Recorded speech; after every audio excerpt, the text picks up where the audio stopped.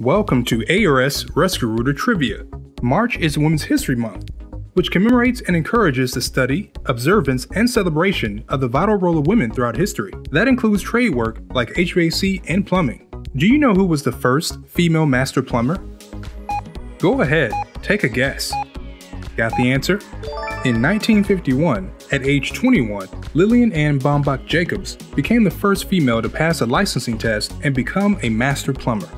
Working at her father's plumbing company, Lillian was a regular plumber's helper by the time she was 12 years old. After shadowing her father on jobs, she served a formal apprenticeship, became a journeyman plumber, and passed her master plumber's exam with one of the highest scores in her class. We hope Lillian's story inspires you as much as it inspires us. Thanks for playing ARS Rescue Rooter Trivia. Share this video with your friends, and we'll see you next time.